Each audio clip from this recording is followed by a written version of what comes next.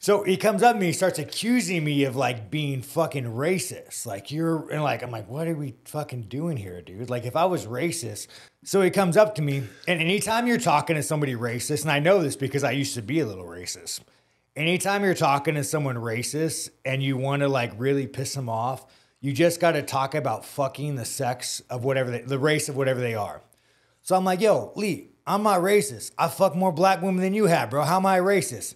And I said that just to piss him off. I said that just to make him mad. And I'm like, bro, just relax, dude. I know you got a little white woman at home. Chill the fuck out, right? And I'm just like, I'm kind of poking him, but I'm doing it funny. And he goes, nah, fuck that. I don't like white people. Mind you, Kurt is sitting right next to me. Jason Manley, another black guy, sitting right next to me. And they just sit there fucking silent as this racist motherfucker is telling his dislike for white people. First of all. And this is a true